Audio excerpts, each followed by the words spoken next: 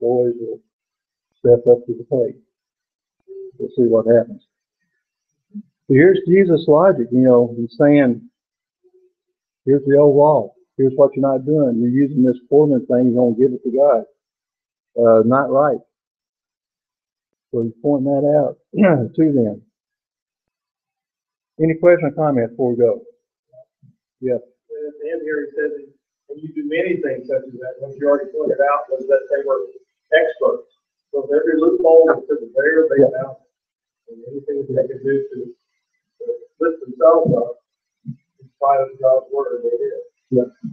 Now, taking a step back, first of all, you have traditions of men and God's commandments. Which one probably is the harder to do? Yeah.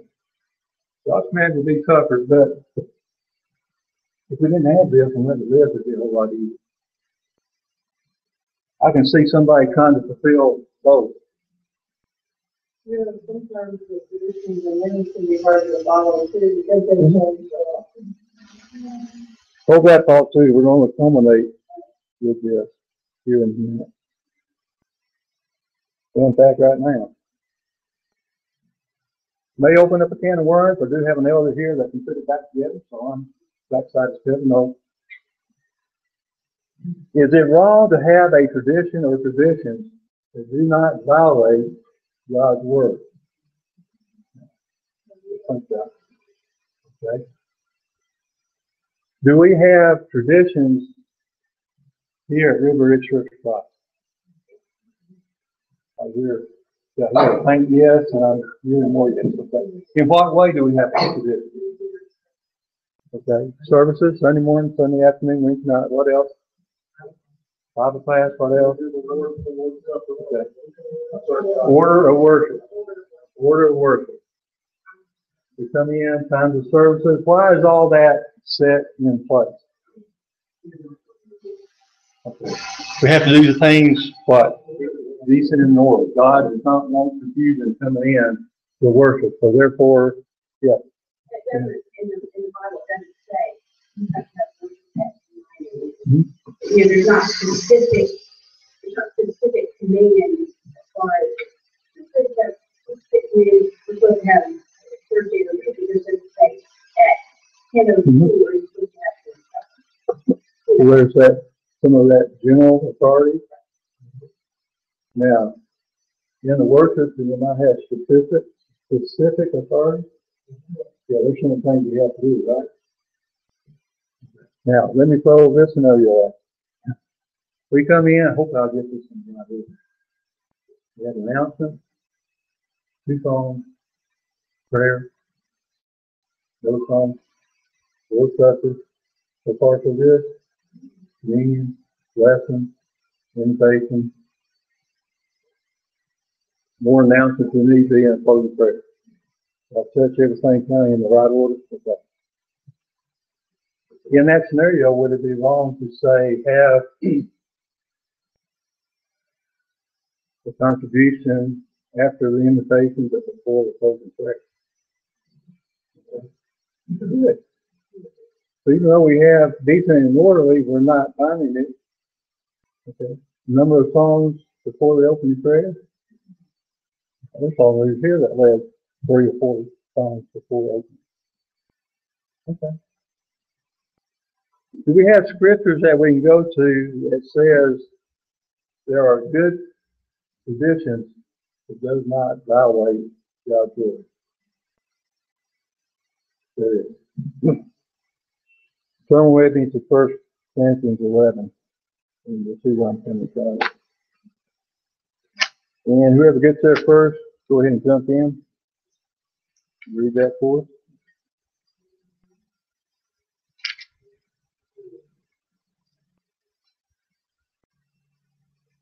1 Corinthians 11, so you got it. Now I praise you, brethren, that you remember me in all things and keep the traditions just as I have delivered them to you. Isn't that a good tradition? Yeah. Hold firmly to the tradition that Paul has delivered those things to Christ. Okay, so that's a good tradition. You know, we've been talking about the negative, right? Yeah, there's one of the positives. 2 Thessalonians 2:15. And whoever gets there first.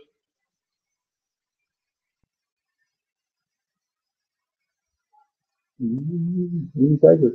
So then, brethren, stand firm and hold to the traditions which you develop, whether by word of mouth or by the order from.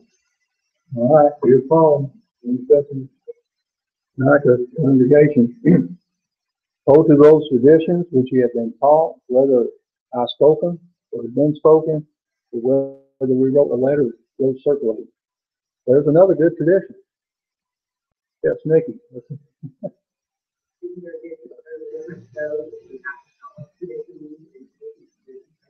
Sure. Yes. I would consider the traditions that don't violate God's word being the citizen there. Harmless traditions. I would consider those traditions from God. Okay. Examples from the apostles in the name of people.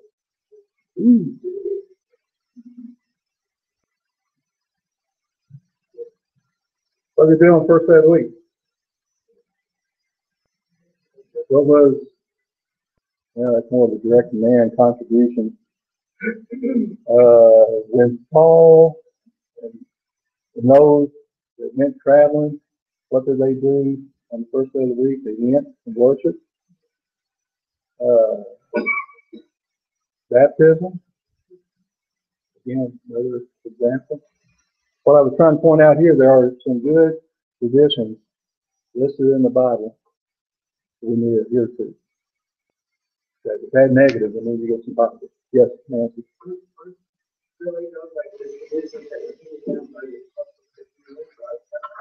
Yes. That's the 3 ways of establishing what he.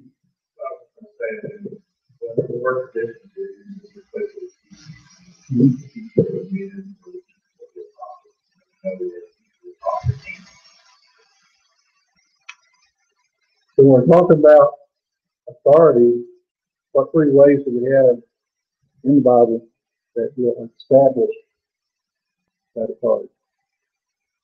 Again, I'm going to get a lesson on authority now. Oh, question?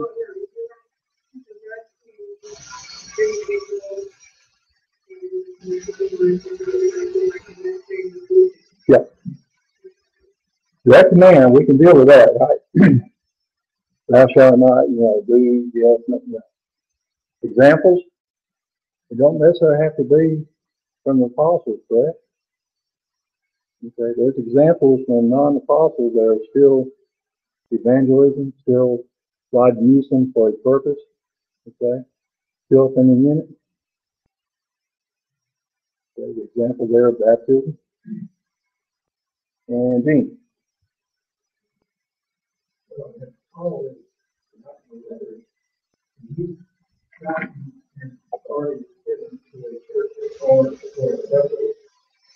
The Lord on the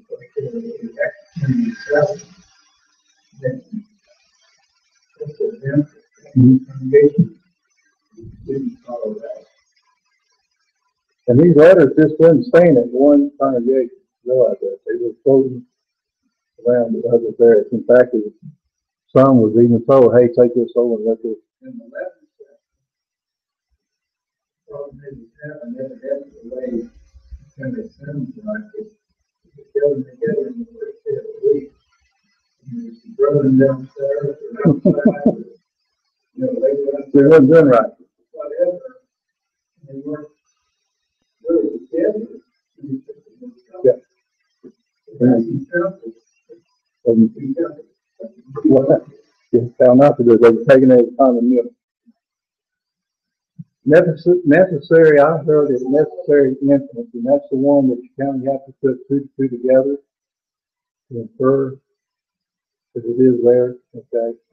That's probably the toughest out of the 3 because we can do command and example, but when you start having to put scriptures together to get a conclusion, that's one that kind of trips us up. Any other thoughts or comments? Uh, let's go into 14 through 23. We may have to end in the middle of this and pick up on it next week. I don't know where we stopped at, so we're going to read 14 through 23. So we're over to Stacy over there. Okay, everybody's pointing to the back corner. Okay. 14.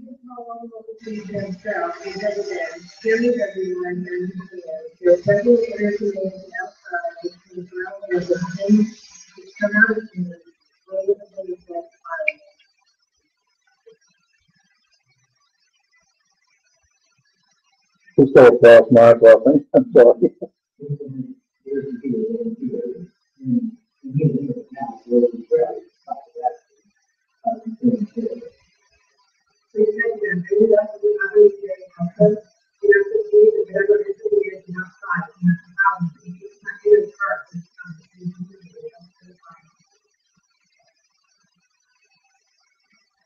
Good. Come on, across 2021.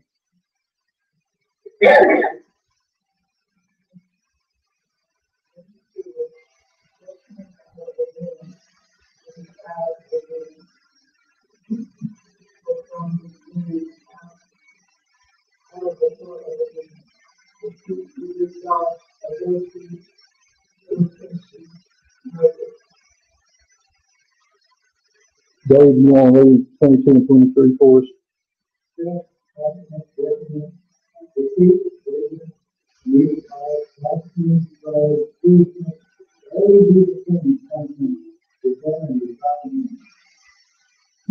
All right, back up to 14. Now, here we have Jesus dealing with the Pharisees and judicious men, and he flips over again. Same crowd, maybe different. We don't know. But he said after he called the crowd to him again, he told them to listen to me. Okay, all of you, if not part, everybody that was there within his range of talking and understand. With that statement, what is Jesus trying to make? Say, listen to me, all of you, and understand. Yeah. And it's also a lesson on authority. Where else do we know the statement is made? Listen to me. Hopefully a couple of these are obvious. Mount of Transfiguration. Listen to me. And that came from who? God the Father to the Son Jesus. And that's the first three passages right there. They're all parallel. Matthew 17, 5, and 9. Listen to me. Where does all authority come from? Okay, that's Matthew 28. Even early on in Jesus's, when we first read about him, Mark 1:22. He's gone down to Jerusalem at 12 years old. Family left him, came back, found him where? In the temple.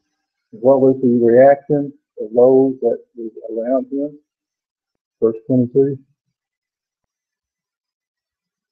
of Mark chapter 1. Anybody got it? Yeah, they were amazed, one having authority. He was, I think he was 12 years old at that time. And he had teachers of the law, probably some Pharisees, scribes, whatever, questioning him, and I can see him questioning them. And they were amazed that he had authority. And in that chapter, if you go into verse 27, it states what? Mark 1:27.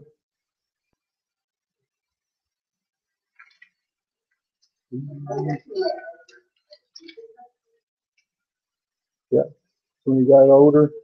And it reads, they were amazed because they asked, what is this? Is this a new teaching with authority? Okay. It was a new teaching. I mean, he was teaching old law, but he was bringing everybody up to his law. So he was laying the groundwork, and they called it a new teaching. But my emphasis is with authority. And then the final one is 1 Thessalonians 4. It goes along with this. Let's see here. And then in verse number 2, for we know what commandments we gave you by the authority of the Lord Jesus. So here's Paul saying, we don't give you commandments, but on the authority of Jesus. There's their authority part. Any questions or comments? I just thought, that one statement there, gathering folks and say, hey, listen to me. I'm authority. I'm God. I was there from the beginning. What was Jesus? Step back and try to get the big picture here in less than a minute. Looking at verses 15 through 20, what picture was Jesus trying to deal with? What was he trying to deal with as the big picture? It's not with the outside, it's the inside of the heart. Okay, that's one. Did you get the sense that Jesus gave them a quick nutshell biology lesson on digestive system? I thought about that. I've looked at this past for many years and just what goes in the mouth, it's eaten through the stomach, goes. Okay? Don't have to worry about it. It's gone. It goes through the mouth. It may upset our stomach or whatever.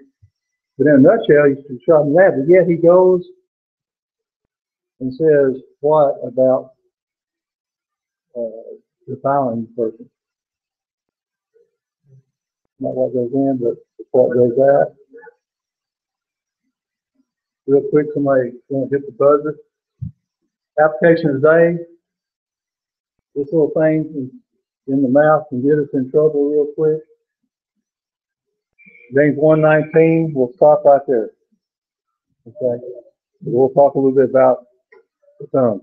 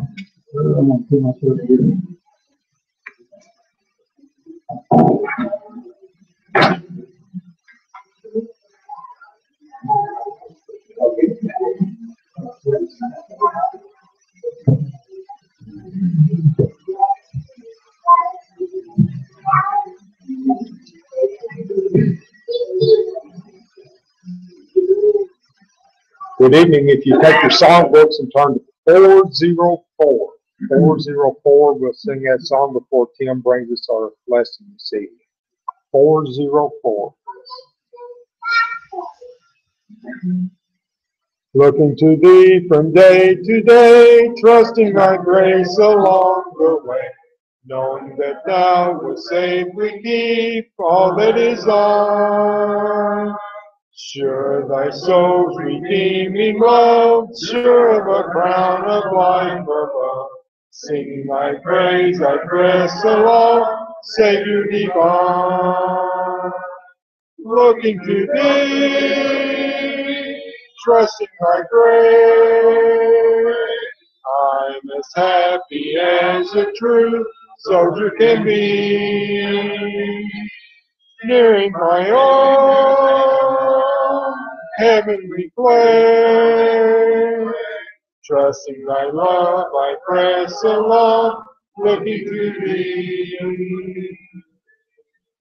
Looking to thee for all I need, finding in thee a friend indeed.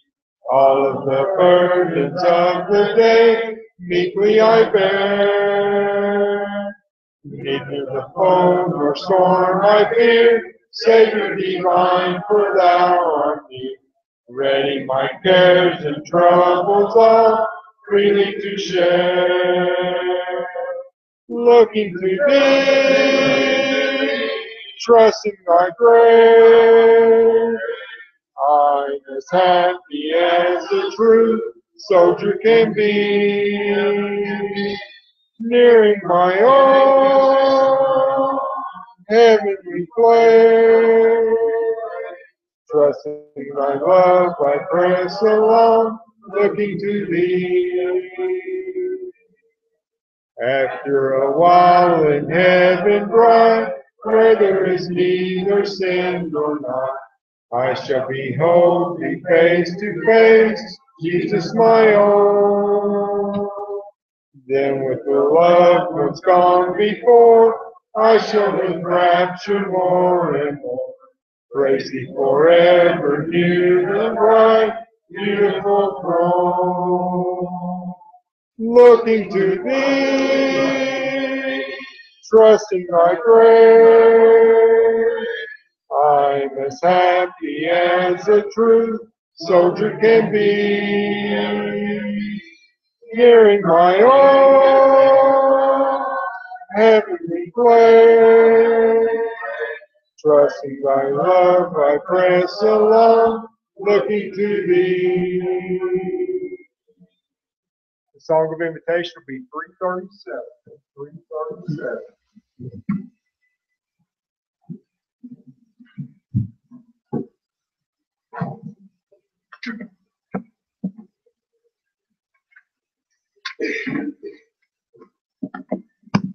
Good to see everyone out tonight. Originally, Gene had the invitation for tonight, but I told him on Sunday that if I travel a lot and can't be here sometimes, he wouldn't mind me bumping him and letting me take the invitation tonight. So he was cordial to do that. So I appreciate that. We're going to look at tonight at a lesson from the Old Testament. You would turn in your Bibles to Exodus chapter 9.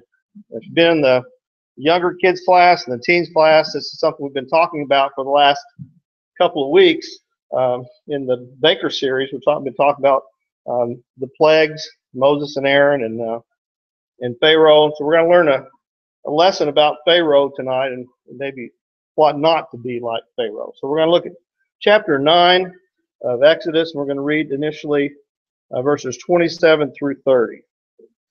Then Pharaoh sent for Moses and Aaron and said to them, I have sinned this time.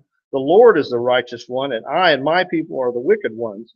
Make supplication to the Lord, for there has been enough of God's thunder and hail, and I will let you go, and you shall stay no longer. Moses said to him, As soon as I go out of the city, I will spread my hands to the Lord. The thunder will cease, and there will be hail no longer, that you may know that the earth is the Lord's. But as for you and your servants, I know that you do not yet fear the Lord God. So he was bargaining with God. I mean, he didn't have any intention of letting the people go. He was just trying to get the hail to stop. You know, the immediate oppression. What do I have to do to get this to stop? Trying to outsmart God. And we all know that Pharaoh couldn't outsmart God, and we can't outsmart God either. But earlier in Exodus chapter 6 and verse 1, God had already told Moses and Aaron in the verse 1 of chapter 6, the Lord said to Moses, Now you shall see what I will do to Pharaoh, for under compulsion he will let them go, and under compulsion he will drive them out of his land. So they already knew that only when he felt compelled, like there's nothing else I can do, I cannot outsmart God, he finally given up. Only then would he let the people go. So they already knew that these plagues were not going to be enough, that there's going to have to be something final, the final plague. When Pharaoh would throw his hands up and say, okay, I've had enough, I'm going to give in. So Pharaoh hadn't reached that point yet in this plague of the hail and the fire from heaven. So when we align our will with God, then we're really not following God's will, we're following our own will. Because we're not filtering that logic through our head every time we hear a command or we read something. We think, well, is that a good thing or not? Well, I think it's a good thing. God should have told us that, and that's a good thing to do. So I'm going to do that. So if I'm not following God's will by saying God said it, therefore I'm going to do it. If I'm thinking myself, is that a good thing to do or not? Then obviously, if it's not a good thing, then I won't do it, right? I'll sin because I won't be following God's will. So we've got to make sure that if we're following God's will, but we're not filtering everything through our head, thinking what God said is it a good thing for me to do or not. It's always a good thing for us to do. So if we think back to Abraham, let's go back to Genesis chapter 12 and look at verses 1 through 4. We know the promise that was given to Abram at this time about him trusting in God. So verses 1 through 4, now the Lord said to Abram, go forth from your country and from your relatives and from your father's house into the land which I will show you, and I will make you a great nation. I will bless you and make your name great, and so you shall be a blessing, and I will bless those who bless you, and the one who curses you I will curse, and in you all the families of the earth will be blessed. So Abram sent forth as the Lord had spoken to him, and Lot went with him. Now Abram was 75 years old when he departed from Haran. So we don't see that Abram filtered this through his mind and said, I've been wanting to go on an adventure. I think that's a great idea, God. Let's do that. He didn't think, I don't like it where I am. God said go, and he packed up and he went. So he didn't process all that through. Had he done that, he might have said, I really like it here, God. I don't want to leave. But he didn't. He got up and did what God had asked him to do. So, we don't want to be like Pharaoh, only being obedient when we have no other choice. Right? When his back was finally against the wall, he had lost the firstborn, his child. All the other firstborn had died. At that point, he finally got to the point where he said, okay, that's enough. I'll give in.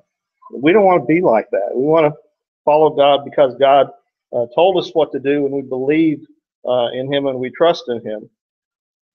So that path, going down that path is very dangerous, and that's why we sin.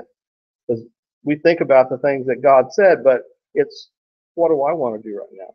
I don't really, when we sin, we're essentially saying, God, I don't care what you said. I'm going to do what I want to do. It's my will, and I'll do it. And so, as Christians, that's a dangerous path to walk on. We've all been down that path. Every time we sin, that's what we do.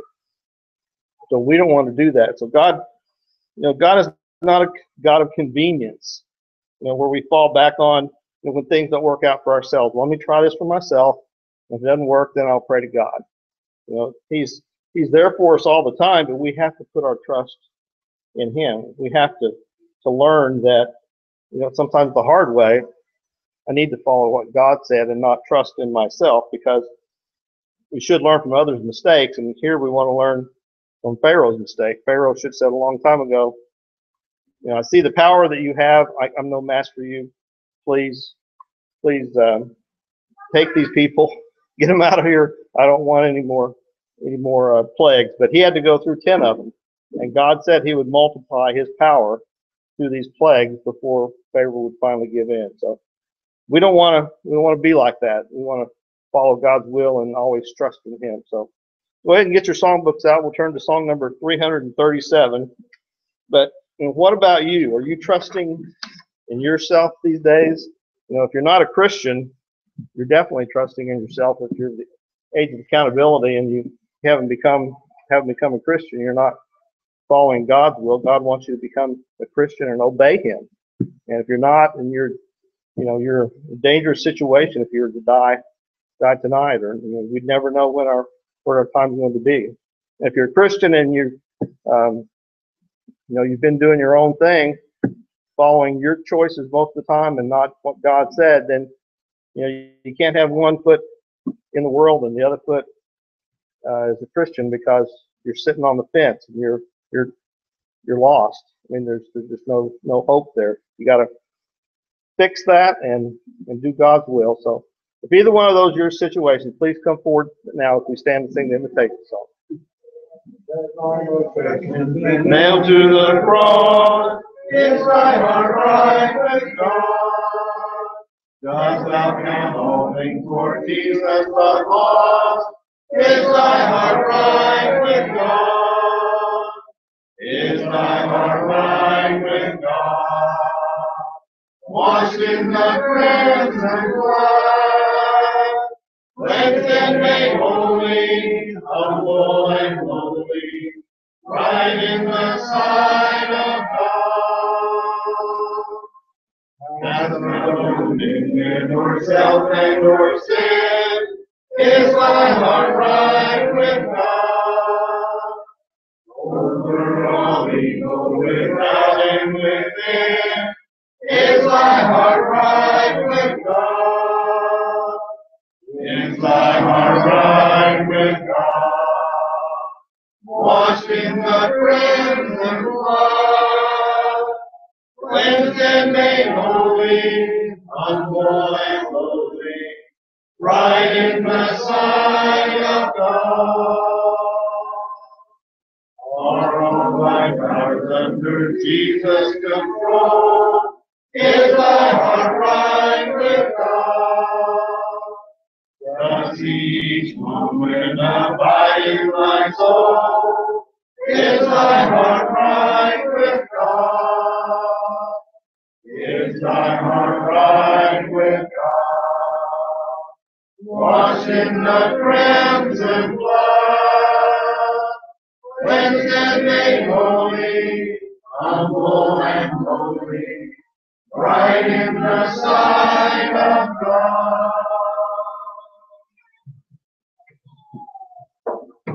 Have a good crowd with us this evening. It's good to see each and every one of you here. For our visitors that are visiting with us, glad you're here. Hope you'll come back anytime that you are in the area. Chuck, Tim, anything? Just one announcement and update. The week of October 5th, the carpet company is going to do good and they're replacing it all for free, of course. We'll get the sample before they put it down, but that's the week they're going to put down, take out this old carpet and put it in. Okay. Tim? Tina was telling me that Sam Baines has had some tests, lab tests, and if they don't come back favorable, that she won't be able to have chemo. Just pray for favorable results for Pam, so she can continue with fight for cancer through chemo. And Bernice's sister has been coming along really well. That's the latest news talking with Bernice today, and her sister is improving every day. Thank you for the prayers that are going on. One. Okay.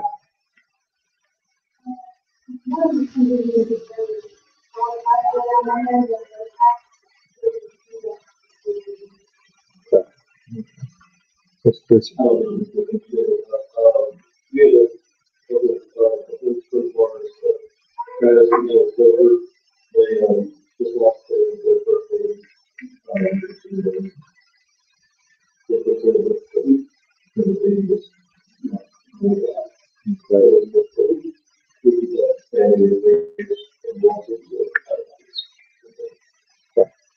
There's a lot of prayers needed, so let's keep these people in our prayers. And Lord willing, we'll be back Sunday morning at 9 a.m. for Bible study, 10 a.m. for worship service. Matt, would you lead our closing prayer, please?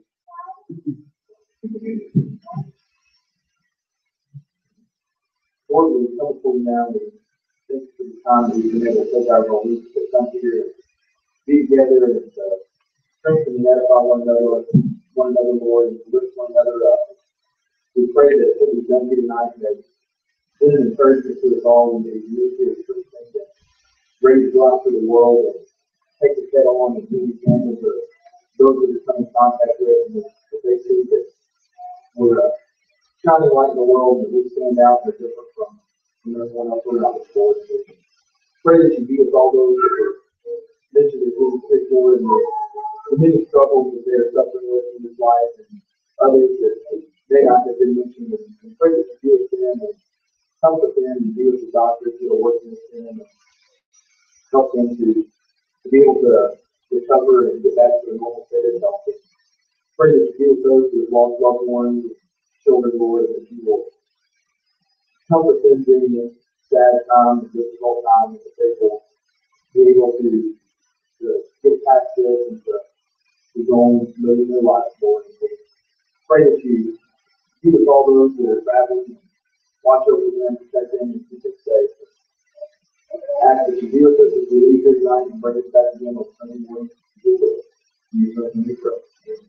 Amen.